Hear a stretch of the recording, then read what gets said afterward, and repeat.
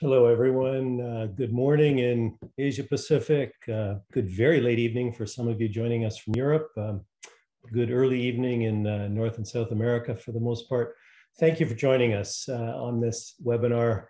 My name is Delvin Fletcher, and it's my privilege to lead the International Institute of Business Analysis. We're, for those of you who may not know who IIBA is, we're a independent, not-for-profit professional association serving the global business analysis community, and it's our pleasure to host this event. This is the second one that we've done today. It's evening for me. I'm based in just outside of Toronto in Canada.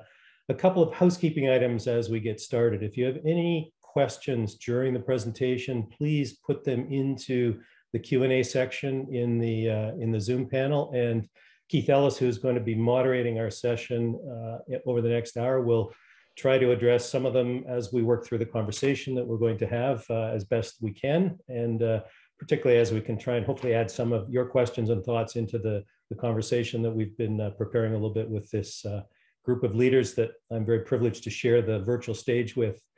So I'd like to introduce both our partner in this conversation today and then the people who are going to be joining us. We're really privileged to partner with SoftServe, an IIBA corporate partner based in Lviv in Ukraine, a technology and consulting firm that has a global presence and, as you can see, a large community of associates across a number of countries. But of particular interest to our community here, SoftServe has an internal business analysis community of more than 500 professionals that we support a little bit in some of IIBA's work and that are actively involved in the project work that they do across the world. And very relevant to kind of our bigger purpose tonight, SoftServe started a foundation about 8 years ago called Open Eyes that's intended to empower people around charitable projects, to help raise funds, to connect donors and opportunities, to volunteer as members of projects teams. And it's our privilege as IIBA to join with them today to use kind of this simple setting of some dialogue around some relevant topics in the business analysis community, also as an opportunity to just help their work. Obviously, they're an organization that has a very, very strong presence in Ukraine, and that makes it particularly relevant and poignant for what we're trying to do today. So it's our privilege to join with SoftServe and the team, and I know there's a number of members from SoftServe on this call as they were earlier today as well. With that, let me introduce this very august group of panelists. And I'm very privileged to welcome the 5 current and former chairs of the IIBA Board of Directors who have served our community over the last decade. Keith Ellis, who is going to moderate for us today, is a past chair of the IIBA Board and currently the Chief Engagement and Growth Officer for IIBA based in Western Canada. Michael Agello is a past chair of the IIBA board based in Melbourne, Australia. Good morning, Michael. Barbara Karkenord is the current chair of IIBA's board. Barbara's based in the United States, but currently in London in the UK, so having a very late night on this second session we're doing. Ken Fulmer, who is a past chair as well, based in the Eastern United States of the IIBA board, and also my predecessor as CEO of IIBA, is joining us. Hi, Ken. Michele Martato, who is past chair of IIBA board, is based in Milan, Italy, so also in a very early time in the morning for us. I really appreciate, Michele, you joining us. And it's a great privilege to welcome this group to our virtual stage. I'm not so sure this group has ever had this kind of event before where we've all been together in a single conversation about some relevant topics. So it's a great honor to be part of this. And with that, I'm going to turn things over to Keith to get us started. Thank you, Delvin. I appreciate the introduction, and I'm not sure how many times in my life I'm going to be called August, but I do appreciate that. What I want to do is bring this around quickly to the other speakers, to the panelists, and we were brought this opportunity to discuss today because of SoftServe, and we you know, as things developed in Ukraine, we approached SoftServe and said, what are some of the things that we might do to assist you in your business analysis community? and spend some time and perhaps, you know, do some activities. And they said, well, look, we want you to draw attention and take the time to do a fundraiser to support the community.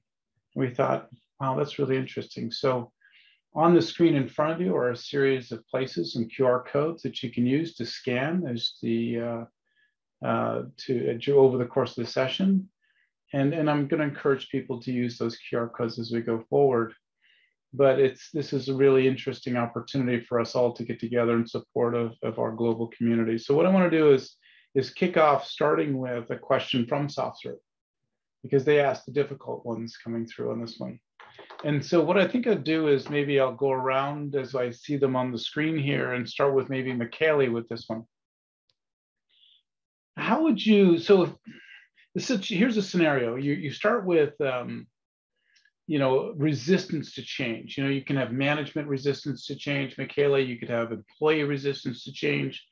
And you've got to overcome that hurdle. It's challenging, right? As people kind of look at things, they don't know where it's going to go. What approaches would you recommend to help overcome that hurdle? What are your thoughts on that, Michele? Thank you, Keith, and good morning, good evening, and good afternoon to everyone. People do realize that the entire world has changed, but still some resistance to change exists. As business analysts, our definition is that we are change enablers. So our main role is to support this change. And these are basically the advices that I would like to give to the business analyst. When you support the change, you must consider that you need to support change at different levels. Top management level, middle management level, and also at the bottom of the organization, employee level. So some advices for supporting the change for a top management level. Here you must act mainly as a strategic business analyst in the sense that is described in the bubble guide in strategy analysis area. Show them some models of change and customize those models to the context.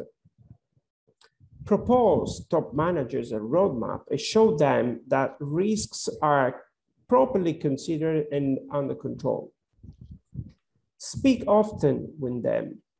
Help them communicate the change in the organization. And there is also an important aspect that you should consider. Sometimes where organizations are in the middle of a change, you can easily see people at top management, they will try to move from their roles and try to enter in a lower level role. So as business analysts, we have some responsibility in explaining them that they have to stay in their top management role because they have many things to do, and it's important they stay there to give direction to the change. As for middle managers, you must make sure that the vision described with the top manager and the roadmap of changes properly communicate to them. Make sure their feedback is understood and incorporated. Listen to them. Support them in planning, communicating, and controlling the change. Planning is one thing that I have seen is always missing when there is a change in the middle. Help the middle manager to assess the existing resources and to balance the workload for their resources. And finally, for employees, make sure that the vision and the roadmap of change is properly communicated. Make sure their feedback is understood and incorporated. Listen to them to make sure that also their needs, personal needs, are addressed properly. Engage the ambassadors, those employees that are ambassadors of the change, engage them to influence other people. Then, related to training or leadership might be important for all resources. When you are in the middle of a change, leadership is important at all levels. But also you must invest a lot in transparency and communication. You must understand that change should happen iteratively. So make sure that you have continuous improvement mechanism and system in place. These are my suggestions for business analyst, Keith. Thank you, Michele. I think that's fantastic. I heard a lot of pieces there around, managing and making sure you're supporting the right layer in the organization slightly differently at different places. Communication came out very strongly in what you're talking about. I really loved what you're talking about in terms of transparency. I think I'm going to come around the circle a little bit to Michael Agello. What are your thoughts on the same one? What approaches might help to overcome some of these resistance hurdles that you see out there? Well, hello everyone. It's a good morning from me in Australia, and thank you for having me here. It's a pleasure for me to be here. Wow, Michele, great opening. I was nodding my head and as you were talking, and so much resonated with me. In my career, I've seen that the professional BA can in fact be a leader through facilitating a shared view of the vision, as you talked about. The professional BA can also facilitate a shared view of what success looks like, a shared view of what the expected outcomes should be. And as professional BAs, we know that the great BAs can ask great questions. And as you mentioned, Michele, it's about communication. And if we listen to the answers of our great questions of our colleagues, of management who are resistant to change, if we listen carefully, we will get an understanding of their perspective. And perhaps through empathy, if we truly listen, we can then work together to create a shared vision of what the future should look like. And then we can work together to transition to an agreed future state. So that's always worked for me, is to work together on a basis of mutual respect, transparency, and a shared understanding of what success looks like. Thanks, Keith. Michael, I really appreciate that. You can see everybody here taking notes as you're talking, talking about the professional BA and asking great questions and really establishing that shared vision along the way. Just some great ideas along the way in terms of, now as people have questions, please put them in the Q&A area and we'll try to pick them up as we go along to people. So why don't we come around, I think Barbara, this one might be kind of fun for you. How can a business analysis professional position themselves to enable change? What are your thoughts on that? And you're on mute. I did that. Thank you. We all do it once, right? We're on guest, but we're on mute. That's the issue. Yeah. Thanks, Keith, and welcome to everybody. Thanks so much for joining us to help support Ukraine. I think that obviously the way that we position ourselves is to continue to build our skill sets. So constantly learning new techniques, whether they're in the BOK or other techniques, even in different areas, different industries where we can get some education. And I really feel like, as Michele was talking about, being able to talk to executives about what's going on with the change is really important. And to do that, I think we need to be very informed, not only about our own company, but about what's going on in the rest of the industry and the rest of the world. So staying on top of current events, especially within your industry, listening to webinars on some topics that maybe are not directly related to your job, but give you a broader perspective, so that, when you have the opportunity to talk to people and face a change that's coming up, you'll have all kinds of knowledge that you can share with people to help make them more comfortable. I think Michael said it really well about having empathy. We have to remember that a lot of people don't like change. BAs do tend to like change. That's what we're all about. We like to see organizations grow and improve. And even when it's an unexpected change, we kind of embrace it. But most people don't. They don't like change. They're going to resist it. And we can help them by having a positive attitude about it and by encouraging them to consider the good opportunities that a change can bring. I know we're all familiar with a lot of the challenges the pandemic brought, but some opportunities also came from the changes that we had to make in the pandemic. And so taking advantage of those is a great BA skill, I believe. Mm-hmm.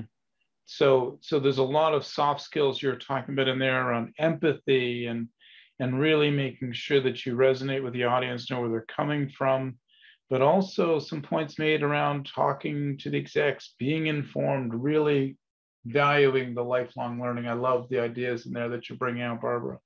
Why don't we come around, Ken, the only true August one amongst us all. Delvin, I'm going to bug you about that all of the thing here. So, Ken, why don't we come over to you and talk to the same thing? You've studied this profession for so long, right? And followed and led. How do you feel business analysis professionals can really position themselves, even from a personal perspective, to enable that change?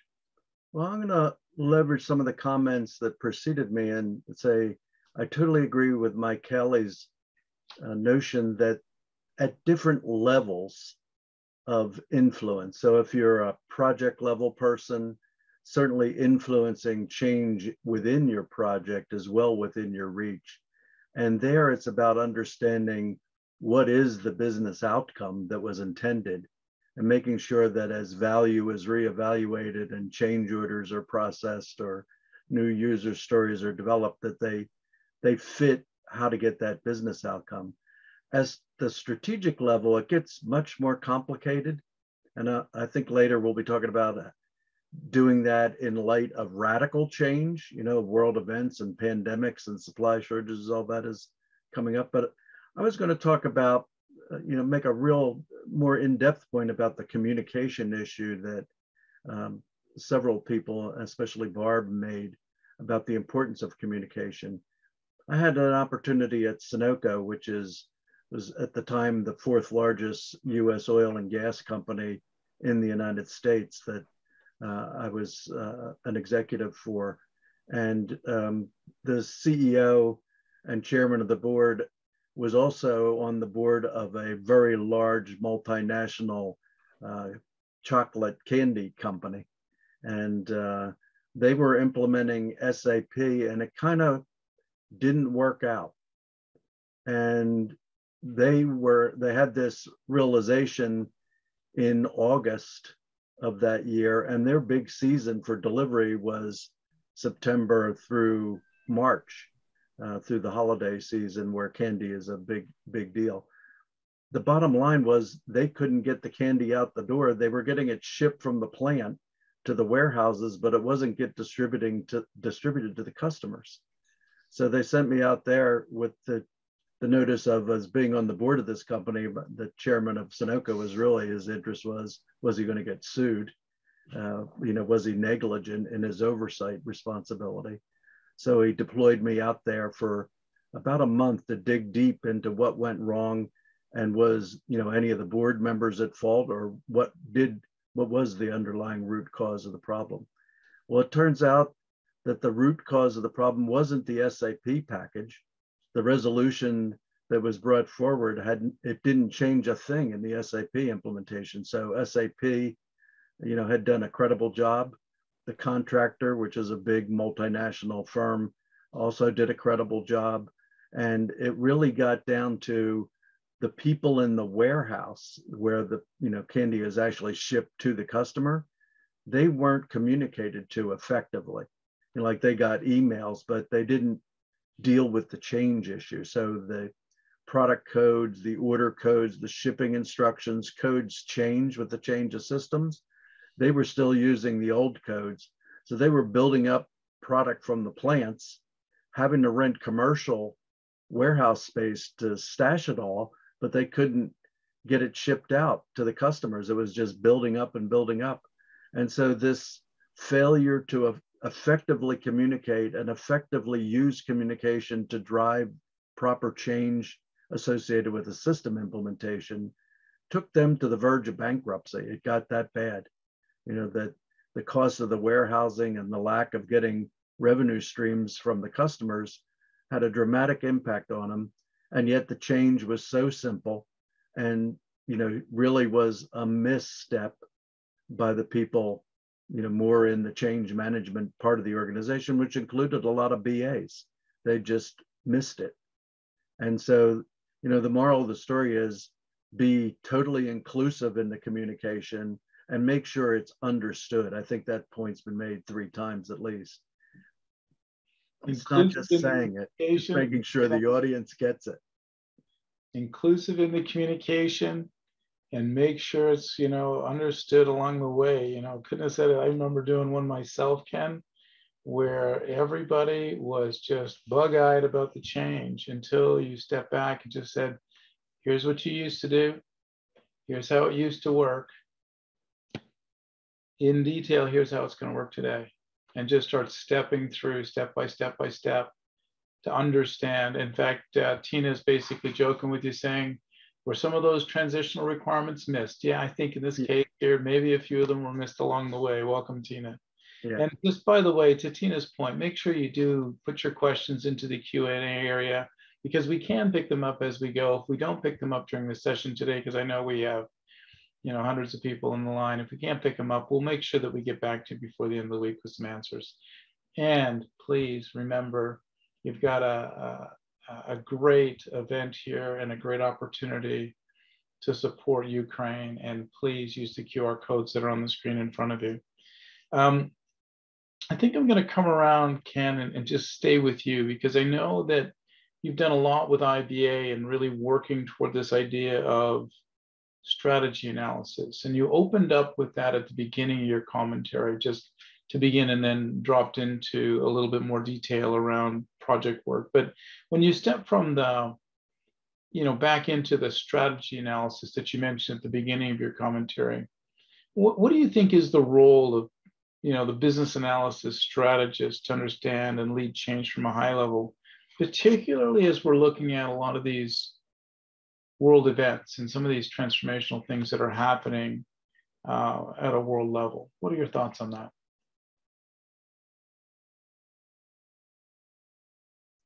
Yeah, thanks, Keith. I had to unmute myself again there, so sorry for the delay. The strategy level and the practice of business analysis is, it's not the majority of what people are doing, but the work at that level is so critically important. So if you say that, a number of people practice at that very senior level, their impact on strategy can be substantial. And in the face of change, it really can be dramatic. I mean, another story from my days at Sunoco was the impact that the 9/11 event had on our company. It was dramatic in that everything stopped. So we completely focused on that event and how to respond. I mean, we had to do everything from find out where our people were that were spread out all over the Middle East and in Europe and around the world, figure out how to get them home when every airplane in the world was grounded coming into the United States. And so we had those kind of operational details, but we had, the longer term impact was once that was, the immediacy things were figured out. It was like, how in the world, when our executives saw that paper blowing down Wall Street, thinking about the impact that has, they immediately made a decision. We have to go digital. We can't be vulnerable to losing our key buildings where so many of our transactional and corporate records are kept. We have to get them out, and spread them out and make them digital so they can replicate easily. So we went through a very radical change, and we used our BAs as we paired them up with the process owners and put them to work on reprioritizing what had to be done to get us digital in less than a year. Which, given that we had 70 major processes to redo, and some of them required building new application extensions, many of them required like a scanning solution and you know, a DocuSign type approach, put on documents for approval process. There were a lot of things that had to be orchestrated, and that event triggered the deprioritization of other projects. But it was really around coming up with a new and immediate strategy as a result of events. And the BAs were absolutely essential in doing that and understanding clearly that the priority was all of the process had to change if they were tied to a vulnerability of paper and to that building. And they went so far as to say all the filing cabinets in all our facilities had to go. It was no longer acceptable to keep any file cabinet. Wow. You know, any processing that was done off your desk and scanned or recorded electronically and then disposed of. So that was a really, you know, BAs radically changing the fundamentals of 70 major processes in a great haste. So I think that's as close as I had in my prior experience to seeing the impacts of things like the pandemic and war and, you know, supply shortages and, you know, energy crisis things that we have going on right now, and very much tied to the theme of our conference with the impact of war. Well, you're really talking, Ken, to enabling a complete sea change in culture, right? Moving from paper-based as a culture that things it's okay to be filing things to we now need to be digital and we need to do it in a year. How are we going to do it and how are we going to change the processes to enable that cultural shift? What a tremendous story, Ken. I really appreciate that one. Now, I know, Michele, you are equally passionate about this idea of strategy analysis. This is one of your big areas. And I thought, you know, I think you could put a lens on this right down to that personal level, like Ken's talking a little bit more organizationally, you know, talking about how that shift can happen. Maybe you could talk a little bit more from a personal level, how business analysis and specifically that business analysis professional can really get down in there and help lead that change from a strategy analysis perspective. Well, first of all, I totally agree that these broad changes are increasing the importance and the role of a strategic business analyst. I do definitely understand that, and I support that. As I said before, as a strategic BA, we should support our client in understanding the change that is happening in a context and what problems and opportunities will originate from this change. I spoke with some friends who are business analysts, and they, for instance, referring to the pandemic situation, they clearly understand that the impact of this pandemic can stay with us for decades. And nobody knows what the result, what the impact will be. We don't even know what will happen in 3 months' time from now, but we know that it will be huge impact for the next 10 years already. So it's important that we understand that, and we need to move step by step. Change should happen iteratively.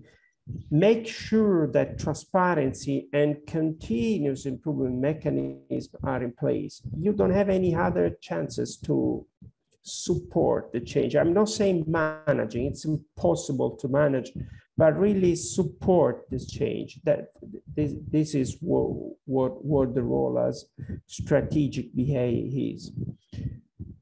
Speak to your client, show them, help them to model the future states, the new organization. Where do they want to go? What are the values they want to build the new organization? Define a change strategy. Support them in prioritizing and planning the change. So these are my opinion, how a business analyst can support this change.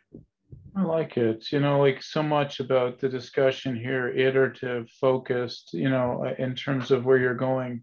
If you were to pick on one or two, or just to elaborate one of those key messages that you think really need to stick home for people, Michele, what one message in there might you pick out just a little bit and make sure, hey, look, if you take one thing away from that, what would you put your finger on? You must understand that change represents an opportunity for new discoveries. And a friend of mine, he was an experienced business analyst, always used to say me these words. On the journey of change, you should avoid those people who always know the route, who always know the way, or the risk is to never getting lost. I love it. That's fantastic. It's like navigating uncertainty. That's what we're about. Remember that one piece. And I think that people are going to take away that story. We have one here, a question that is purpose-built for Michael Agello. I'm going to come over to you, Michael, on this one. It's coming in from Carl, who says, I often see organizational change breaking down between strategy and execution. And the projects get bogged down, you get, inertia or risk. How can we help organizations get better in that layer between strategy and execution? Michael, I think you're pretty darn well suited to answer that one. It's a great question, and I'm very grateful to Carl for asking that question. Strategy to execution. We've seen that throughout our careers. I certainly have, where organizations get passionate. We come from a good place. Organizations are so excited and passionate to make a difference, implement change, and we often fall into that trap of jumping from strategy or strategic idea and straight into solution mode. And we bypass a whole lot of critical thinking, critical analysis that must and should precede execution. Mm-hmm. And so there are a number of strategies that organizations and the leaders of organizations really should adopt. And that critical thinking, and Michele and Ken and others have touched on it, that strategy or strategic analysis that precedes execution. There's IIBA itself has published a strategy to execution literature, and there's critical thinking that must precede execution. I could talk about this for a long time. I know. I'll just pause there, and if people want to ask more questions, feel free. That's or good. Talk to us offline. Well, and I want to combine one of the questions that's coming in from Chihu Wu, sorry, and with another one that I see on the screen as well. There are all kinds of disruptions, and Chia was talking in terms of international politics and a lot of change in the areas. But Barbara, they could be mergers and acquisitions, it could be legislation, it could be a financial crisis, fuel crisis. I had a luggage crisis recently, although that like fits on the same scale as what we're facing here. How can organizations be proactive in preparing for the future? What are your thoughts on that? I think that's a great question. And I'm also looking at Arvind's comment in the Q&A about one of the challenges we have as BAs is we are influencing without authority. We typically sit in places in the organization where we're not maybe at a director level or above. And he's asking, how does one influence change when not everyone might take your role seriously? And I do think this is one of our big challenges. We need to step up and begin to behave as leaders. And leaders do not need to have official authority. Leaders are people who articulate a clear vision and help people understand how to get there. And if you do that, people will follow you. I think in a lot of our governments today, we're really lacking leaders. We have elected officials, they're not leading. They're looking out for themselves in a lot of cases, or maybe a very small constituency, but they're not stepping up and really giving us a vision and goals that we could follow. And that's why I think part of our world is struggling so much. And I think this is the point where BAs are the ones who can really step up and say, hey, I've thought about this. You know, I've put some analysis into my thinking, and here's something that we can do. Here's something that's going to be valuable to our organization in terms of making us more flexible or agile, or, you know, all the words, the buzzwords that kind of go around. But it's really just the fact that we stop after a crisis and take a moment and think about it, and not be reactionary to kind of do the first thing that comes to somebody's head. And I think training your organization to do that is a way to get your organization prepared for some of these maybe unexpected changes, is getting everyone in the habit to just stop for a moment and think, right? What are the alternatives? What are the options? Let's not do the first thing that comes into our head. And we're all guilty of that sometimes. You know, people at the very highest levels of organization sometimes are reactionary, and they need us to just remind them, hey, let's take a breath, and let's think a little bit about what we might do and where we're going to get the most value. I really love this. I did hear from someone just recently I was talking to, and he was a mid-level executive, and he said, oh, BAs don't want to be leaders. And it hurt my heart. You know, I said, yes, we do, you know. And I think we haven't done a good enough job of showing that maybe outwardly, because we tend to be, we don't know everything. So we feel like, you know, hey, we can't lead. But guess what? Most BAs have very good instincts and have really good ideas, and you need to speak out and share them, and people will follow. Yeah. Barbara, I just loved what you're talking about, the difference between leadership and authority.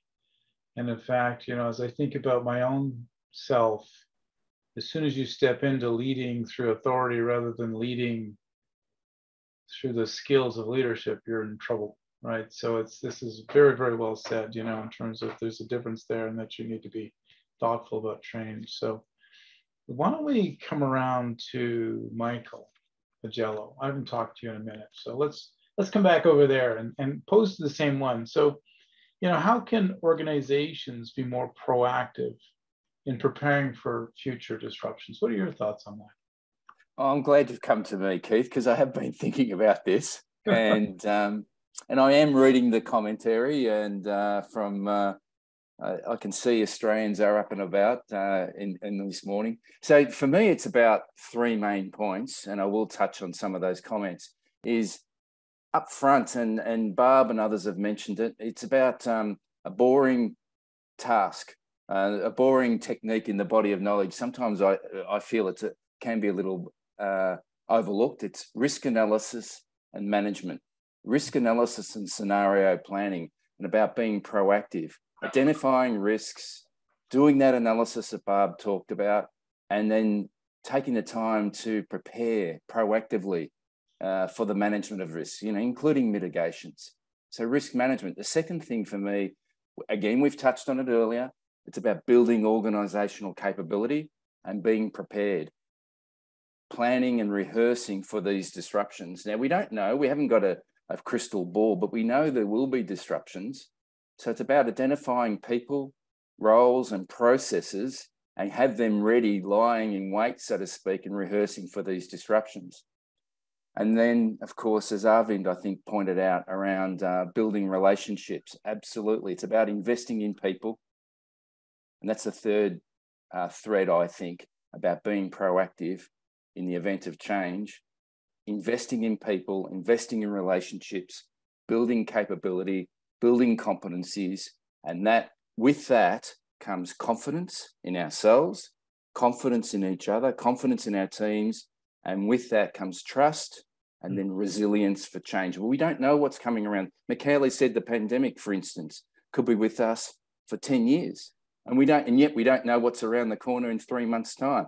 However, BAs of the world, if we invest in ourselves, if you invest in yourself and you grow yourself and be the best you can be, I suspect you'll be more resilient and you can deal with any change. And as I say, change, bring it on. I am ready.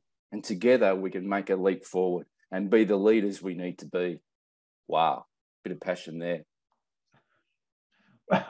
I always look to you for the passion there, Michael. I thought that your approach, start with proactive risk management, build the capabilities, visualize the capabilities, invest in those skills, make sure people have those core skills to be able to execute when you get pushed into the corner, when you get pushed to the wall. Those are the foundations that you need to start looking at as organizations. And I thought, why don't we, SoftServe asked us to go forward with this event and has posed some very challenging questions along the way. And I thought, why don't we pick up another one of Oksana's and Nadia's questions? And we'll be coming back toward the close of the session to Nadia as well. But you've asked a challenging one. You've got an unprecedented or catastrophic change that's happening. And let's just paint a scenario, all right? You've got an unprecedented or catastrophic change that's happening. It's unpredictable. You got no idea where it's going to go. But you really need to secure your business. You need to protect those projects, and you don't know that people might be suffering that larger consequence. Ken, I'm going to come to you, all right? The statesman out there. Why don't you give me 3 or so steps or decisions you might take for the business, a business owner, or business analyst when you're faced with that kind of scenario, that kind of catastrophic scenario? What are your thoughts? Yeah, as I mentioned, I've gone through a few of those things. So the lesson learned is focus on the event first. And so if the analogy is your house is on fire, it's not the time to do a risk plan. It's time to drag out the fire hose and put it out. And then look at, the next stage is do the risk analysis to prevent it from ever happening again. So risk analysis is critically important. And even if you had done it and something totally unexpected, like a bomb drops on your house, could happen, that you're never prepared for in the planning process. So that would be step one. I think the other that is implicit in some of the things is if you're in the middle of a project, if you're working at the project level, at the initiative level, it's too easy to get defensive and say, how do we, keep the project going? And maybe the right answer is, it's not that. It's maybe that project needs to be killed. Maybe the value proposition is now so weak, it's not worth continuing, or there are way better places to make investments to execute the offsets to the risk plan. What do we do to put in those preventative measures? Maybe is a better investment than any ongoing project. So I think that's the step 2. And step 3, I think, is to, reprioritize things based on that value. It's around how do we look at the portfolio in total. Before I mentioned this, you're looking at it from the individual project point of view, and it's worth continuing, but also step back at the portfolio of all investments that an organization makes, all major spending, and say, are they all right under these circumstances of emergency? Can they be deferred? Can they be, less money spent on them for now and break them into phases? There are a lot of options of how to respond to it, but to go through that exercise of a portfolio replanning of what is the work and how is it going to get done and with what level of funding to move it forward. I think those are, in the faces of a crisis, those are the right steps to take. Yeah, you can't get defensive. You've got to understand those priorities, and you can't get defensive about this isn't one. And then looking at that portfolio replan and say, what do we do next? Keith, go ahead, Barbara. I just wanted to add on to that, because I agree with Ken about the portfolio rebalancing. And that made me think it sort of ties to this idea of becoming a strategic BA.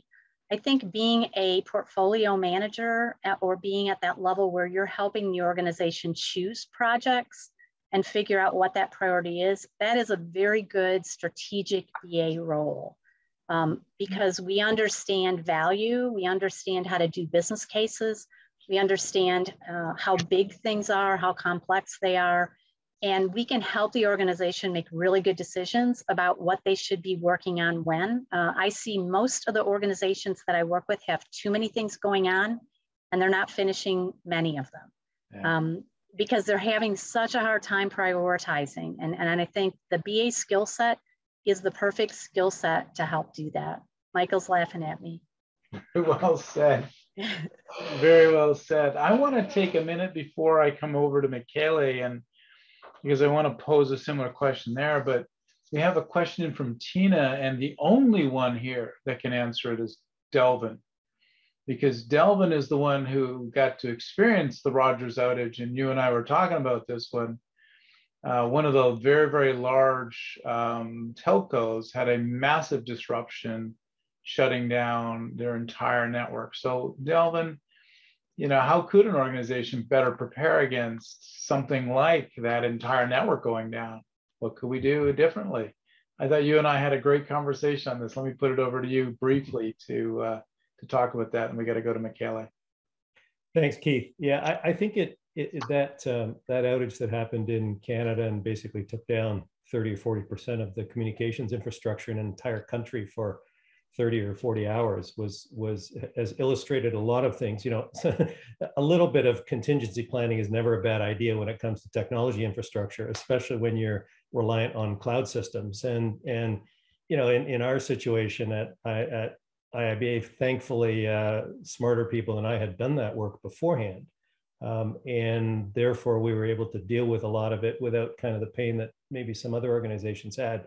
So some of what we've talked about in terms of risk management and planning becomes crucially important in that kind of situation. But I think this underlines a bigger issue that has kind of been woven through some of the comments that I've been listening to over the last half hour or so.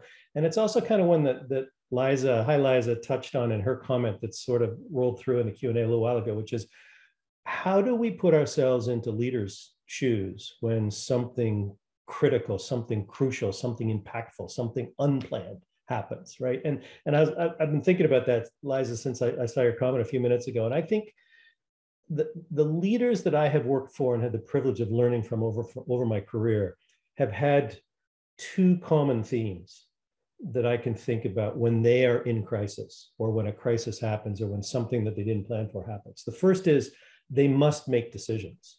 And the second is they don't have enough time. They don't have enough time to research. They don't have enough time to gather the best data. They don't have enough time to weigh options. They have to act. We touched on this in some of the commentary a few minutes ago. And I think there is no better environment in which business analysis can contribute meaningfully if we are willing to tell the truth, to stand up with courage, to connect the work that we are doing to whatever the outcome or the crisis or the moment is. I think that's our opportunity. And it happens every day, but it especially happens in crisis, because what leaders that I've worked for want more than anybody else in the organizations that they lead is people that they can rely on to tell the truth in a situation, with insight, with understanding, with data, right? With the kinds of things that we're wired to do that work well, if we're willing to stand up and be present in those kinds of situations. Because leadership, to some degree, is the art of making the best decision in the moment with imperfect insight, imperfect analysis, imperfect risk management, imperfect data. Because not making a decision is usually going to be worse, right? And I think that's the one theme that maybe unites a lot of these conversations, whether it's 9/11 or a shipping container in the Suez Canal that goes sideways for a week, or a telco outage in a particular country. You know, all of those bring that same thing to the table that I think we're in a position to really contribute to. Yeah, I agree. Well said. Now, Michele, I want to come around to you, because, you know, this idea of what do you do in around this unprecedented or catastrophic change, something that's unpredictable. What are some of your thoughts on those key steps or decisions that you would take for the business analysis or the analyst? Bring it down to that analyst level. What are your thoughts there? Well, Keith, I'm thinking of what happened with the pandemic, when all companies in the world were locked down 24 hours, completely shut down, and they were running, executing project, and people were immediately dispersed.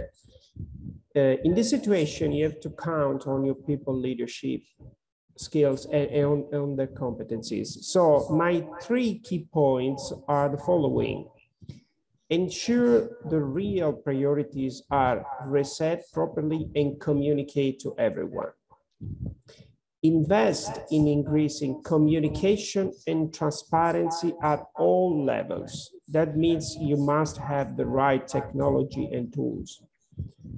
Make sure the managers are behaving more as leaders than managers. Move them from command and control to a sort of servant leadership, let's call it this way. And make sure your employees are empowered to make decisions. Great, Michele, I really appreciate that. Now, I want to make sure that we have enough time here, Delvin, to come back to Nadia and Oksana to close off the session tonight. So what I thought we would do is just go around and have one quick thought. What's one closing thought that you want to leave behind? And it touches back to this discussion going on and titling here, Carl and others are having. No matter what that title is, what are your thoughts? And then what would be that kind of closing thought that you'd have for people today in this session? What could the business analysis professional do to drive better business outcomes? Michael, I'm going to start with you. One short thought that you would leave behind. One. Prioritize the essential items. We've got the underlying competencies. So professional business analysis, professional BAs around the world, let's demonstrate courage, be the leaders that we can be, and help our organizations prioritize the essential items. Yeah, wonderful idea. Barb, what's your thought? Michael took my thought. Be brave is my thought.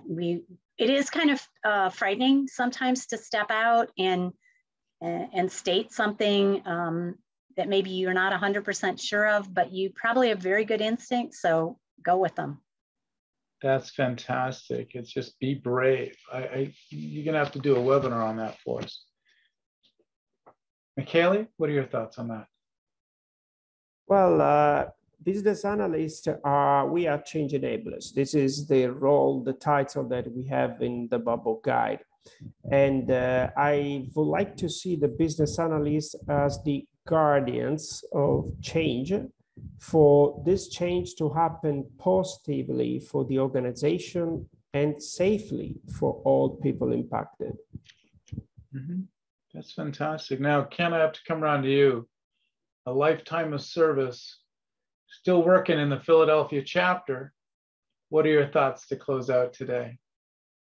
The one, and there was a comment that was made that my thought is the BA practice needs to get more diverse in its analytic tools. And so if we're going to make an impact on change and on strategy, we need to look at things, not just the internal processes and internal objectives of a company, but I think it needs to change and pivot to a new start point that starts with the customer and what any kind of change does for them, whether it's an immediate urgent pandemic situation or an evolution of change. It has to start with the customer, then move to the suppliers and partners and employees, but it can't stay focused just on what the executive wish list is for what they want to achieve based on their internal view of the organization. That's kind of my summary thought. That's great. I mean, along a similar lines, you know, there's a wonderful turn of phrase that we picked up in one of our research studies, that you can be super busy as an organization. In fact, you could even be incredibly productive as an organization. But if you're not really aligned on strategy, what's it for, right? Are you really taking the organization forward? And that is so much driven by understanding what is valuable to the enterprise. What a great session. I just loved listening to luminaries here today and take a whole lot of notes along the way. And I want to turn it back over to Delvin, if you could help us close out the session today. Thanks, Keith, and thank you, Michael and Barb and Michele and Ken, for sharing your thoughts and some of your experience with it. I'd like to just give these last few minutes to help us wrap up to Nadia Trub, who leads the business analysis office at SoftServe in Lviv. Nadia, just share a few thoughts with us as we finish today. Thank you very much, Delvin. Thanks to all of you for joining this event and being so active. Let me dedicate next couple of minutes to my homeland. As you know, Ukraine is the biggest state in Europe. Its size is 604,000 square kilometers. As of now, 20.7% of our territory is either occupied or annexed by Russian Federation. By June this year, Russian-Ukrainian front line has reached 2,450 kilometers. This is twice as much as distance between Washington and Quebec. Those are just data, just numbers. However, real people, millions of Ukrainians, are living behind this data. Children and adults, civilians and defenders. Unfortunately, no analysis can help us in this case of hardship. Neither business analysis nor data or system analysis can solve this riddle. Because this war doesn't have any rules, doesn't have predictable decisions, or anything logical that we all as business analysts used to work with. For the almost 5 months, the only thing that each and every Ukrainian can do is to fight on her or his own front line and stand united as a nation. Because we fight not only for our freedom, our dignity and peace. We are fighting for values of the entire democratic world. On behalf of SoftServe, global company with Ukrainian roots, let me express my sincerest gratitude to you, to IIBA, to global BA community for your invaluable support. Thank you all for staying shoulder by shoulder with us. Glory to Ukraine, glory to our heroes. Thank you very much. Nadia, thank you. And thanks everyone for joining with us. Have a good day or good evening and take care. Bye-bye, everyone.